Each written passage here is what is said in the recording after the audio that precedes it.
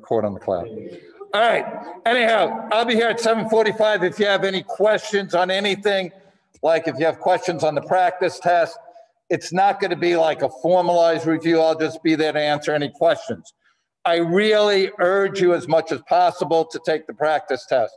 I think I took it yesterday. I think it's really good. It's a good preparation, both the multiple choice part and the FRQ. On the FRQ, I can almost guarantee you they'll start out with one of those long run, short run aggregate demand, like either in a recession or an inflation, then ask you like fiscal or monetary policy to fix it, you know, draw the MS, the money supply graph, maybe fire in the loanable funds graph. So you need to know those graphs for the FRQ. And there's a practice FRQ there that's pretty realistic. All right, to me, like the must, oh, it's working, good. The must knows, you need to know all the graphs and shifters. There's a place in the AP review that has all the graphs and shifters for you. How to fix like recessionary and inflationary gaps with monetary and fiscal policy. So you definitely need to know that. How to increase or decrease, you know, with the money multiplier and the formulas. That's not all that's on the test, but if you don't know that stuff, it's really going to be difficult. Okay? And I'm adding 15% to your grade. So I'm not curving at 15%. I'm adding 15. I think it's different. I think it's better this way. Right? Like mathematically, if you got a 70 and I curved at 50%, it would probably be like an 83 or 82, and I'm going to give you 85. Okay? Okay. You know, you guys blew it because I was thinking if I got a standing ovation, I would have done 20%. But all right. All right, take the practice test. Just please, please take the practice test. All right, here again, for the 01 guys, Monday is 30 multiple choice. You're an A-day guy if you're here Monday, all right? And then if you're not here or you're virtual, you'll do the FRQ for 01.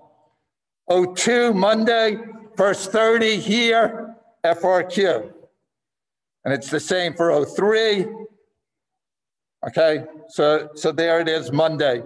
A-day guys or people who'll be here Monday, multiple choice, people who are either B-day or virtual, there. All right, what I'm gonna do today is just pose some questions. A couple of the classes said they rather learn from questions. This would be the last unit. And I stuck some of the first unit because we really didn't go over that much in the question. So I'll give you a minute. Let's look at this question and see what we have.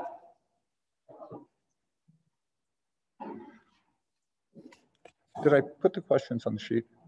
Yeah. Okay. And I think some of the questions are on your sheet.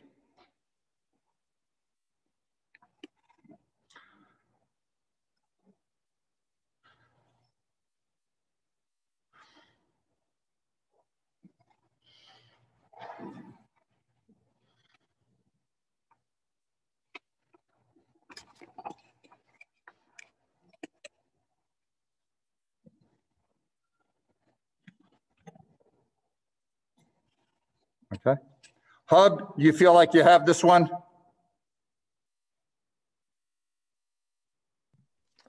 I'm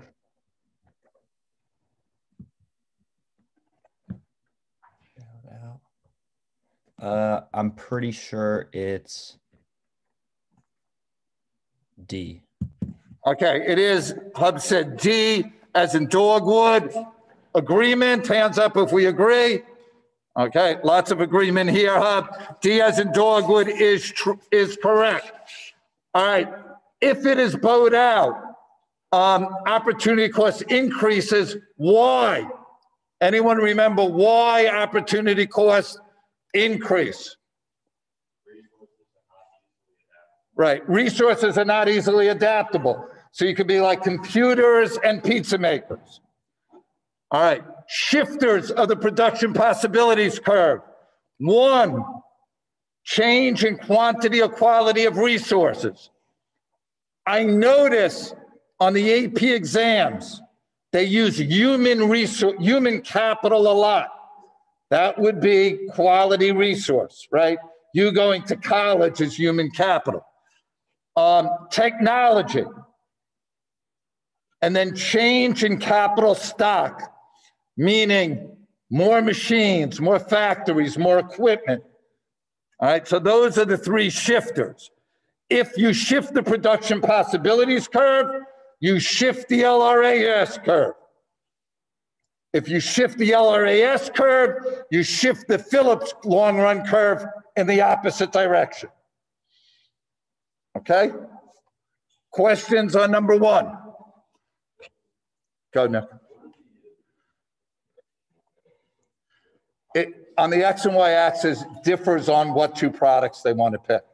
A lot of times, I think what you're thinking, Nick, a lot of times you see capital and consumption, okay? But they could put any 2 products on there, okay? All right, next question up. Which of the following policy actions will promote long-run economic growth? Again, I'll give you a minute.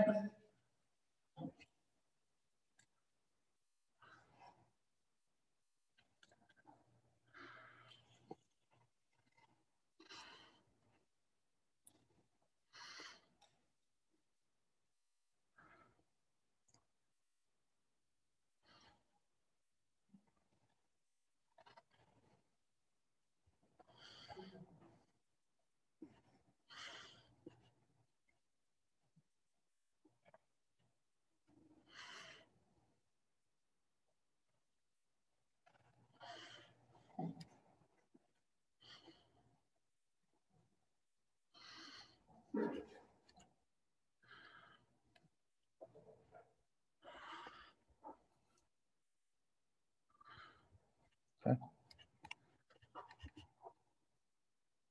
Anyone feel good about this one here? One hand. Nick?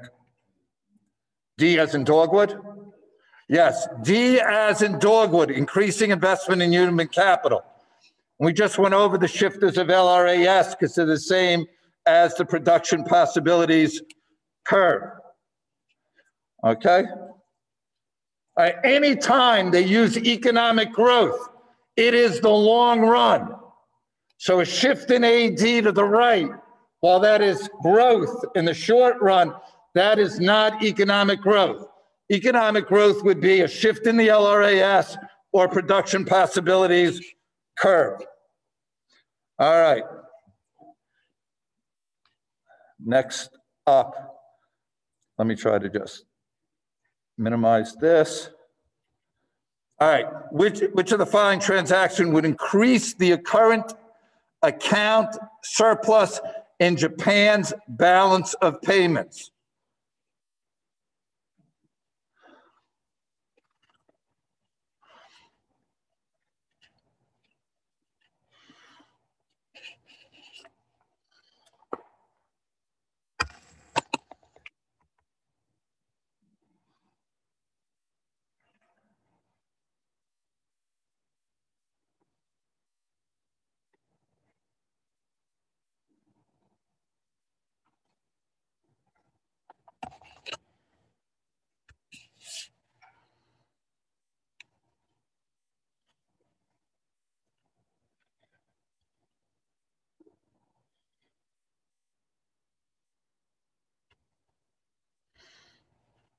Can I give you another like 15 seconds?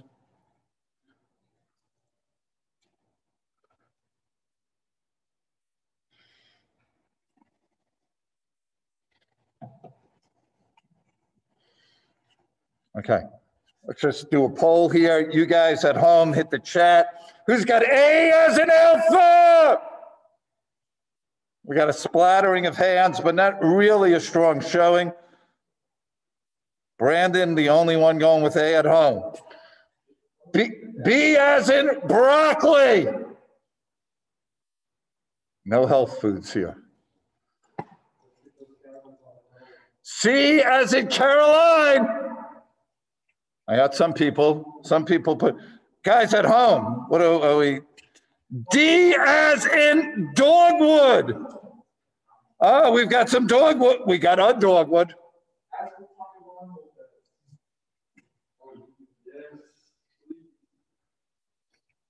E as in Ellen. We got a lot of people not casting votes. All right, if A, because A seems like a popular, Japan-based company sells roasted coffee to Canada, what does that increase for Japan? The net exports, which would then give you a current account surplus. So it is A as in alpha.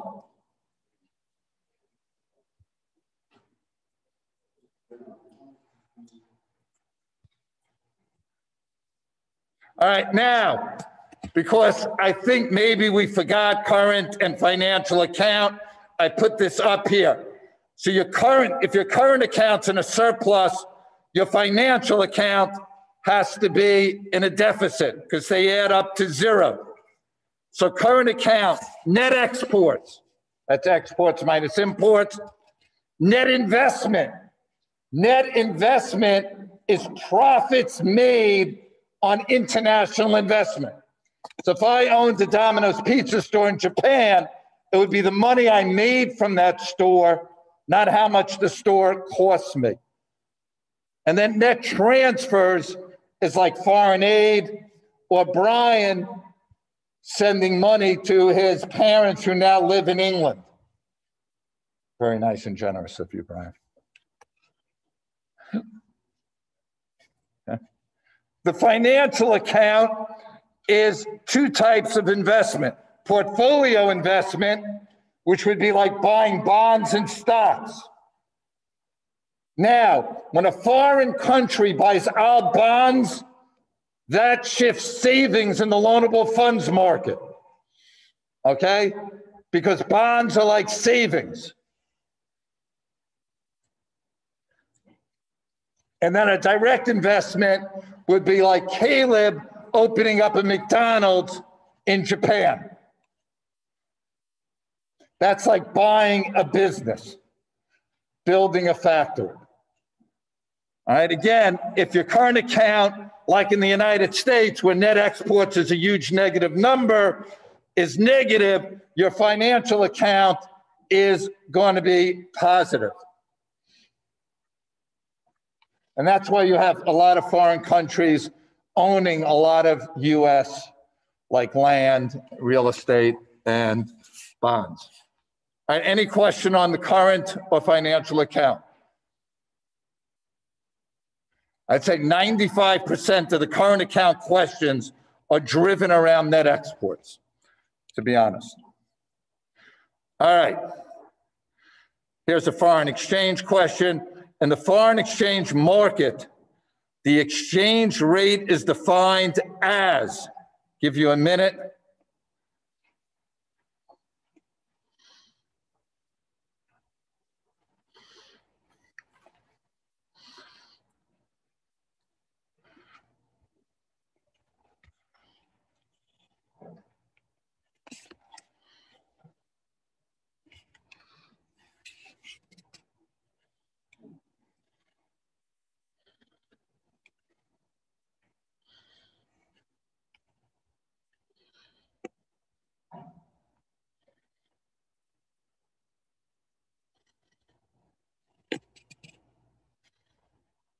You already got this one? Okay.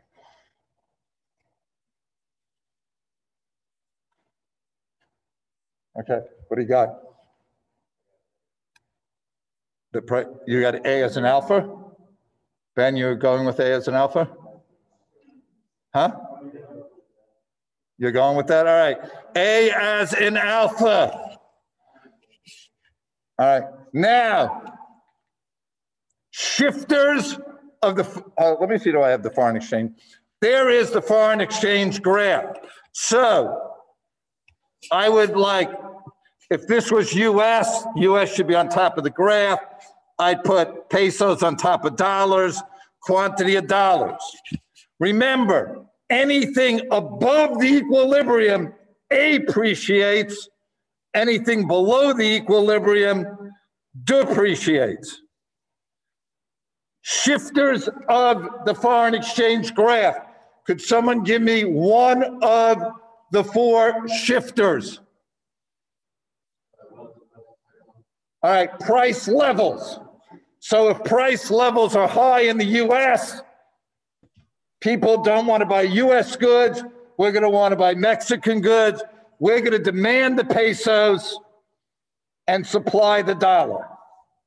Price level was 1. Interest rates. Do we want high or low? What's going to attract money? High or low interest rates? Did you say high? High interest rates. Because if Mexico's interest rates are higher than us, we'll either want to buy Mexican bonds to earn high interest or put money in Mexican banks to earn high interest. So we have interest, price levels, needing 2 more. Income. Okay? If the United States income increases, we are going to buy more exports. Obviously, if the Mexican income increase more, they buy more of our goods. So we have income, price level, interest. Anyone remember one more?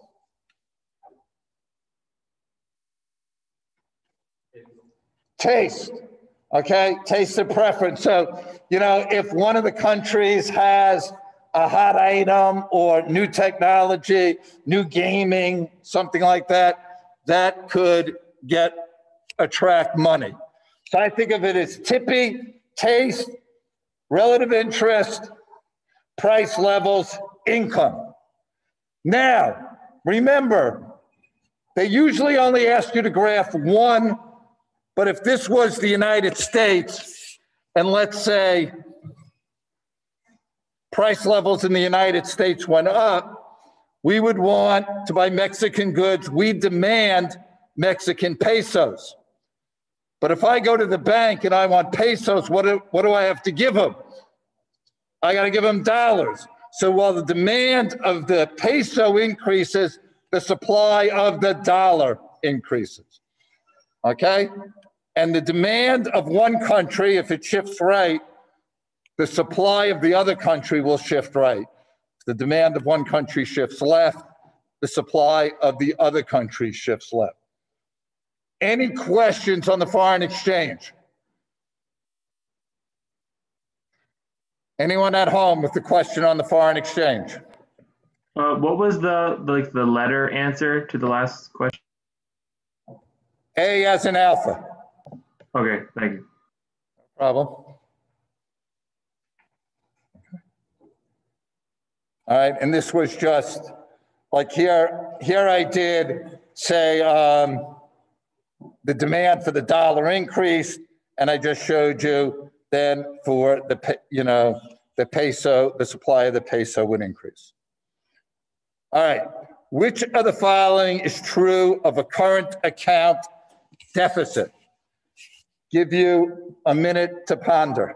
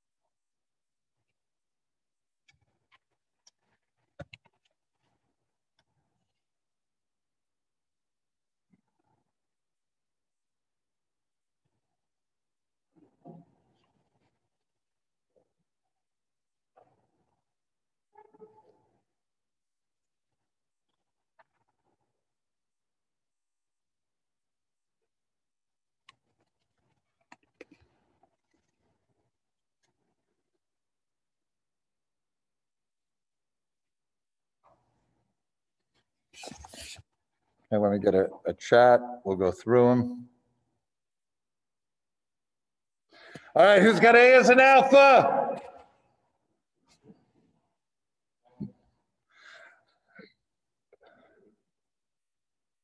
What would cause a trade surplus, by the way?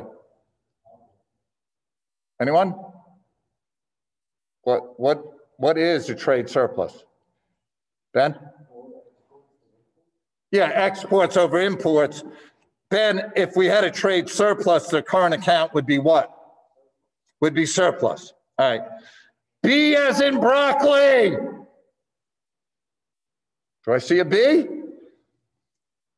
No. C as in Caroline. Can there be a deficit in the financial and the current accounts? No, because they got to equal 0. D as in dogwood. No? United States might hope that would happen. E as in Ellen. Okay. All right. E as in Ellen is the correct one.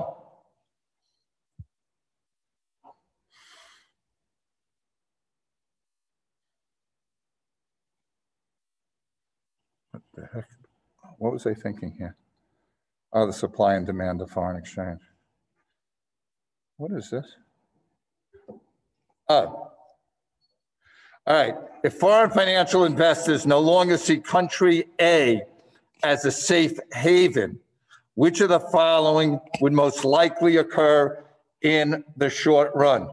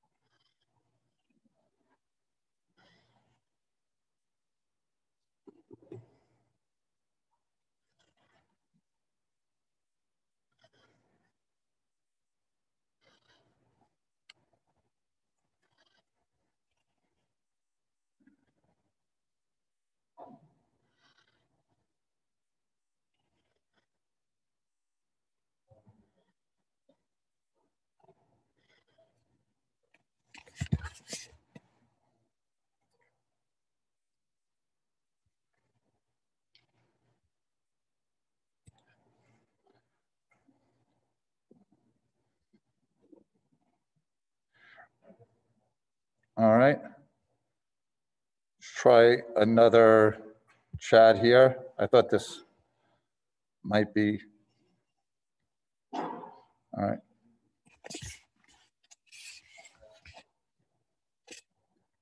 Who's got A as an alpha? B as in broccoli? B seems a little popular at home. C as in Caroline? D as in dogwood? E as in Ellen? All right, who would like to explain B as in broccoli to the fans? Ben?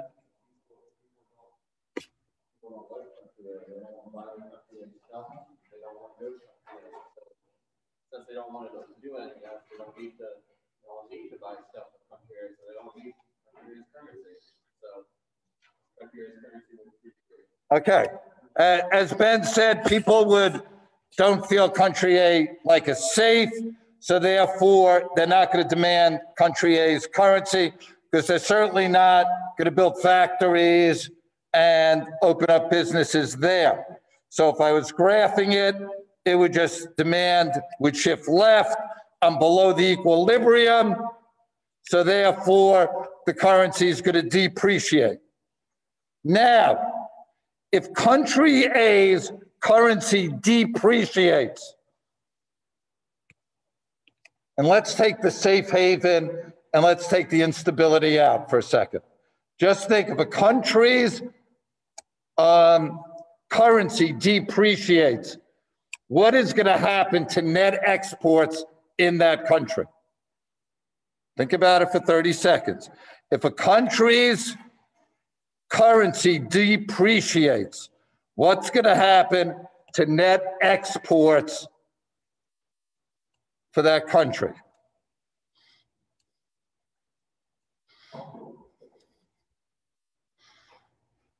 See if we get someone at home here. Jason, what do you think? Pardon? What do you think will happen to net exports? They're probably going to decrease Why? because there's not as much investment. Okay. He said he thought they would decrease. Okay.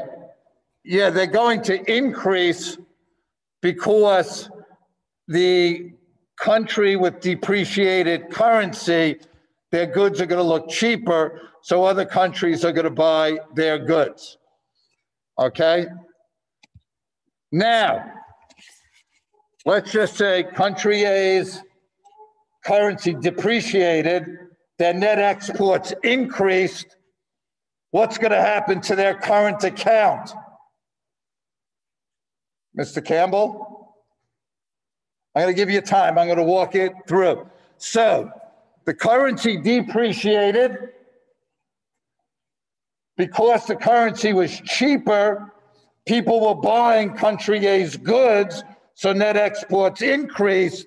Now we're trying to think about what's going to happen to current account.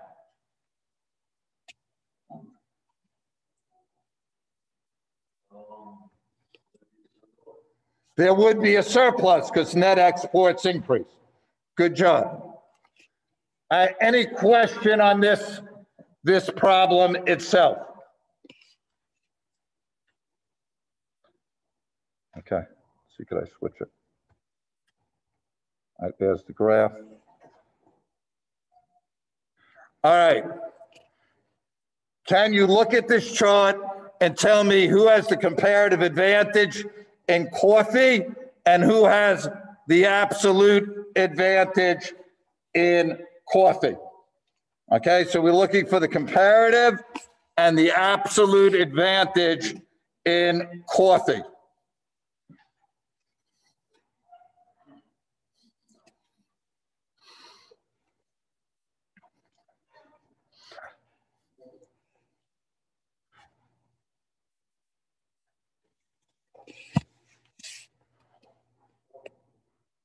What?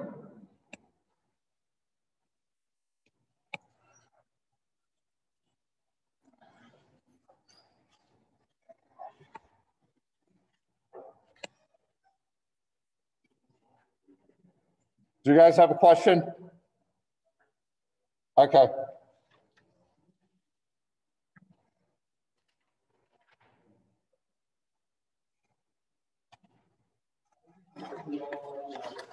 What?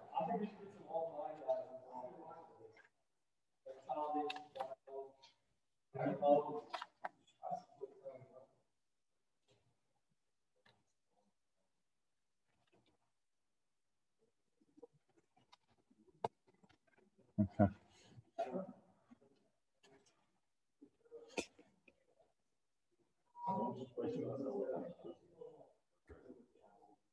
Okay. All right. Jordan. First question, Jordan, is this an input or an output question? It's going to be input. All right, Jordan said it's an input. Jordan, how did you know it was input? Because it's based on the hours, not the amount of coffee or wheat. Okay, right. It's based on the hours, not about the coffee. That being said, anyone here, who has the absolute advantage? Just say it again. All right, Peru, because for an input, we're looking about who can make coffee in the least amount, 6 hours to 12. All right. Now, if they asked you for wheat, No one has the absolute advantage, right? They both have the same. Who has the comparative advantage? Ben? Peru. Now, Ben, how do you get Peru there?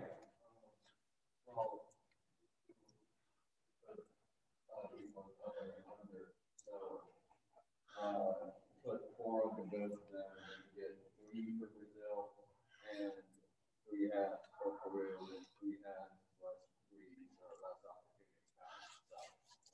opportunity. Okay, I got to repeat for the guys at home. Ben said input equals other under. He took the 4 and put it under the 12 and the 6. You always want the smallest number. Peru has 1.5 to 3, so therefore Peru has a comparative advantage. If Peru has a comparative advantage in coffee, I know Brazil has to have it in wheat because you can only have the comparative advantage in one thing. Can I have the absolute advantage in 2? Yes. Okay. So you can have the absolute advantage in 2. You can only have the comparative advantage in 1. If it was an output problem, what's the formula for output? Oh, a very weak ooh by the crowd.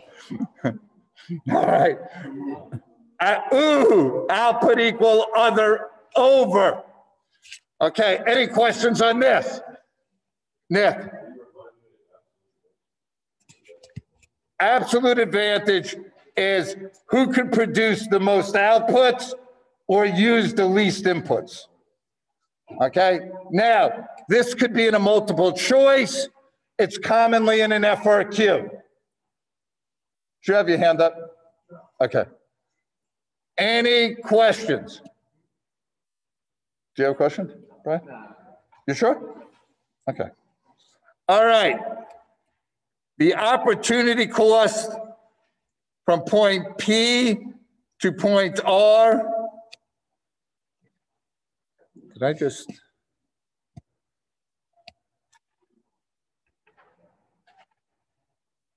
I think I just showed you what. Oh, which one of these are true? There it is. Okay, I'll give you a minute to see which one of these is true.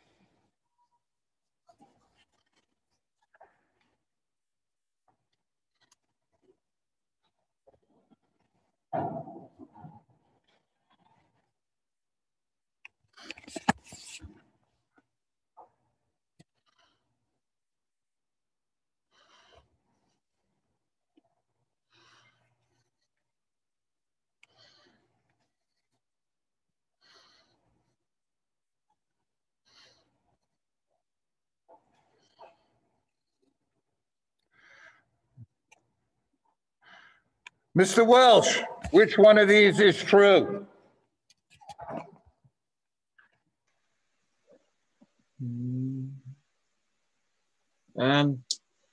It's not the last one, and it's, oh dear.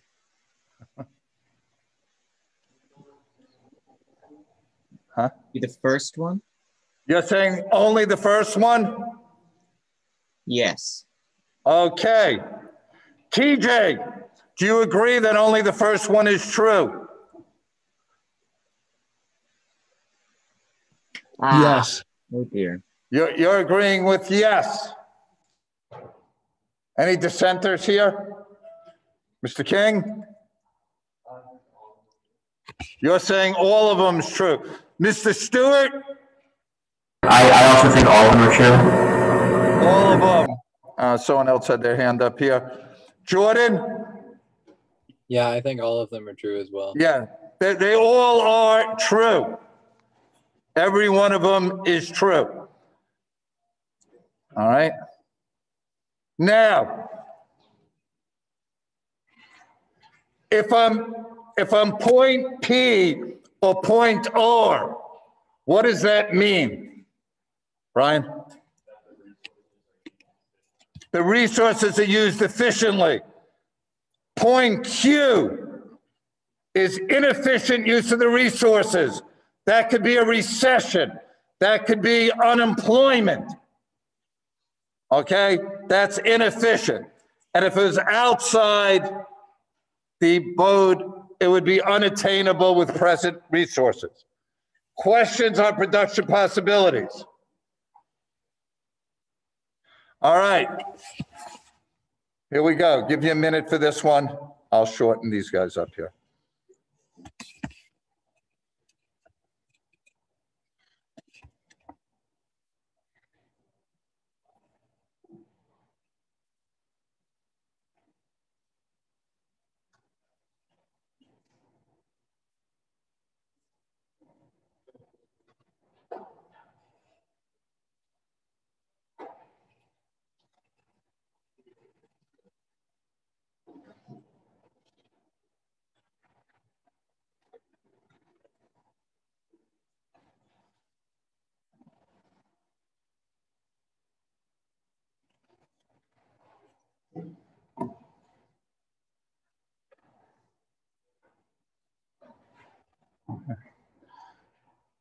Mr. Curtis, what do we have here?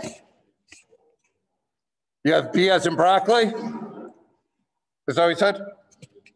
Okay. Agreement with B as in broccoli. Uh-oh. Okay, what do you have? C? It's C, resources are not available to achieve. Guys, hold on, I want to do one more. Go, last one. The government has increased the budget deficit and interest rates have remained constant. Which of the following is true?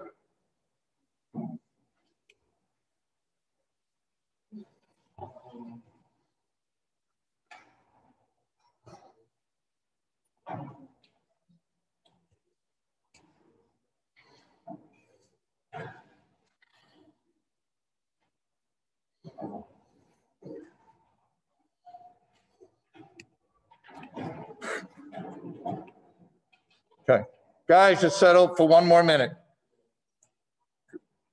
Just try to think this problem out because this is a tough one.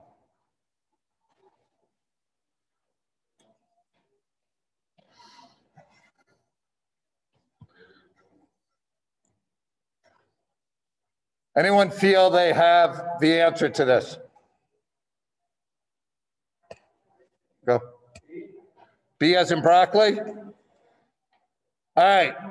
If the government spending is greater than tax revenue, that's going to increase the deficit. So that's definitely right. Where is government going to go to get money? Huh? To banks. Not necessarily to regular bit.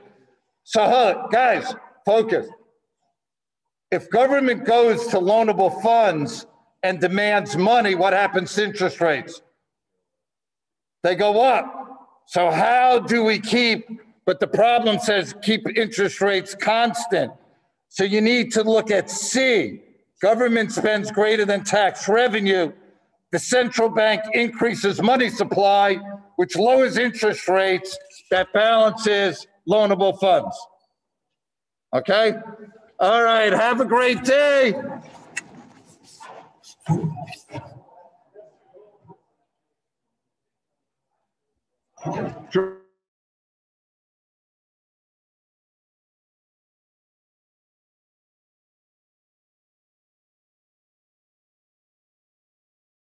Jordan, do you have a question? Yeah, my thing froze. Sorry. I figured that since the government would be spending greater than tax revenue, wouldn't that increase AD and then lower interest rates? So they would need to decrease the money supply to keep it fixed?